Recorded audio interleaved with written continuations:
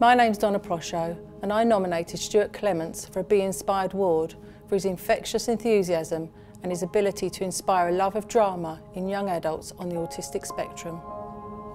My reaction when I found out I'd been named a champion was shock, really. I'm just doing my job, you know. I'm a drama teacher who happens to work in a special needs school and enjoys working here, enjoying what we're getting out of the children.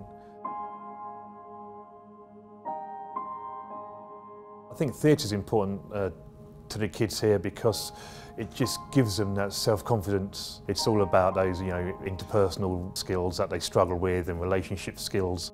Just standing on a stage is a lot for some of ours. Kara's a very good example of that. she's so quiet and so shy within school, and so then just a suggestion of her coming and helping backstage, and doing costumes like her mum used to do was the line that we used with her, and she was very keen to do that. And as we always do on the last night of the show, we bring on the backstage crew and everything for their own little bows. And I was just sort of wondering if Kara would, because she's so shy and very nervous about getting up in front of people. She came on by herself and then took a bow and then went back off again, and I managed to catch my mum and dad's eye, who were sitting in the audience, and they were just so happy, and I was like, yes! It's exactly the moments like that as a teacher that you sort of bottle and keep with you.